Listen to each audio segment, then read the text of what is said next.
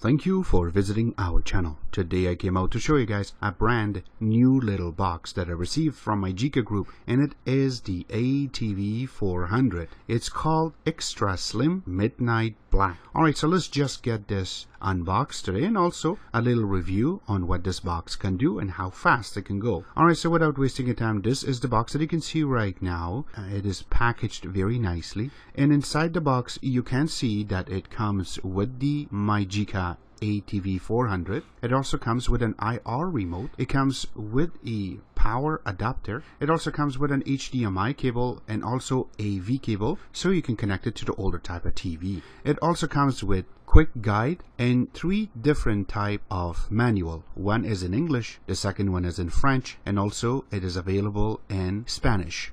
So you can see the box itself, how it is created from side to side. So when you go on the front, there is a little power button. If you go on one side, you can see that it has a little micro SD slot that it can read up to 32 gigabyte. Right beside that is 2 USB 2.0 ports, and then if you flip it in the back, you do see that there is a DC connection that you can connect it to the power. Right beside that is the HDMI connection, which is 1.3. Right beside that is the AV connection, which you can connect this to an older type of TVs, and right beside that is the LAN connection. Now this box is pretty unique. It is very slim, very small the way that it's created. You can see in order to breathe, the ventilation part is in the bottom, and also you can see that it sticks out. If you put it, it does have enough space to breathe properly. Let's just get it connected and let's see what's inside of it. So first, make sure that you connect your HDMI cable and then the power. It does come with an IR remote, but I will be using a gyro remote. So first thing that you're going to see is an Android logo, and then it will say Android. As soon as it launches, after you set up your box, you will be getting this little pop-up. It will be indicating which launcher you want to use. So the first one is the MyGica launcher, which you can see in the background. The second launcher that they have is just 2D launcher, which is a stock launcher that comes built in inside of the all Android OS itself. So the one we will select is the MyGica, and we will select always. Alright, so as soon as it boots in, this is the screen you're going to see. It is a very unique launcher. You can see that on the top we do have the multitasking screen if you have something running in the background. Right beside that is the Wi-Fi connection. Underneath of it you have the time and the date, and then if you go on the top again, there's a search, so you can search Google in order to get you everywhere. And then on the other side, it does indicate that it is from MyGica group. You have more icons. So it has Play Store, Browser, XBMC, Local Media, Favorites, My Favorites, and then Settings. Then at the bottom, you do have a little part that you can scroll side to side in order to go to more. But for today, you can see that all the information is here. Here's a little more thing. They have added a little part called Advanced Tasks. So this way, if you're running anything in the background, you want to kill it, you can come here and you can just say Kill Apps, and it will get rid of it. Another good thing that they have entered into this, they have added Miracast, and also if you go a little more, they have the auto update. So this way, if you want to update it manually or you want to update it over the air, it will be available in this. Another little good thing that they have entered is the MB settings. The MB settings, you can go and you can set up your Wi-Fi,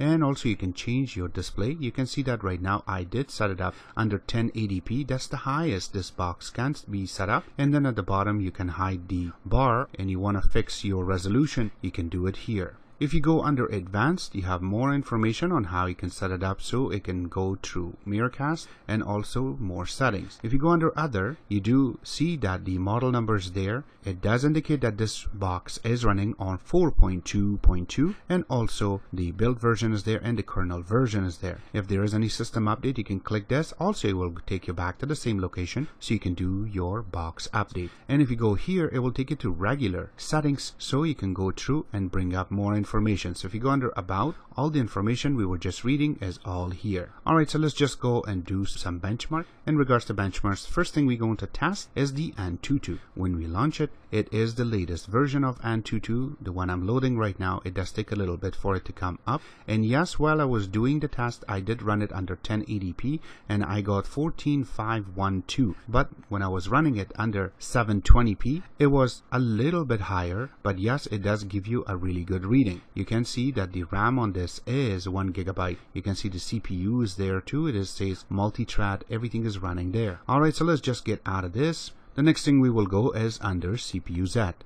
Now CPU Z itself is pretty accurate. You can see that it does indicate it is ARM Cortex A9 and it is running under 1.5 gigahertz. And if you go under clock speed, you can see that right now it is running on dual core. The CPU is there and the GPU, it does indicate that this is Mali 400 MP. If you go under system, if you go all the way in the bottom, it does indicate that there is a root access. If we get out of this, and now let's go into LinPack.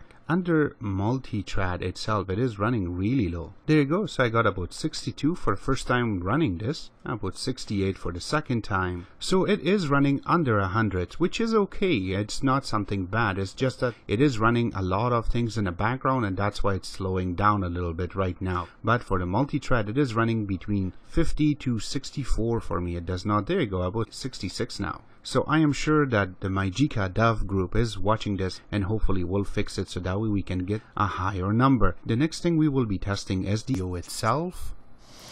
So this is the video that we have under stock, and you can see the video itself is pretty nice and it is not going to stutter anyway. Yeah, you can see that it is pretty smooth and pretty nicely playing, and you can see that it is 720p. Alright, let's just get out of this. And we will just totally get out of XBMC. So now you can install your add-ons and take advantage of XBMC, and you can update it to the latest version of XBMC. Alright, so today I came out to do a little review on the MyGica ATV400 Midnight Black, and I hope you guys like my video. If you do like it, click the like button, subscribe button on the top, comment on the bottom. Always remember to visit our own website, which is xctex.info. Like us on Facebook, follow us on Twitter, Vine, and other social networking places, and thank you.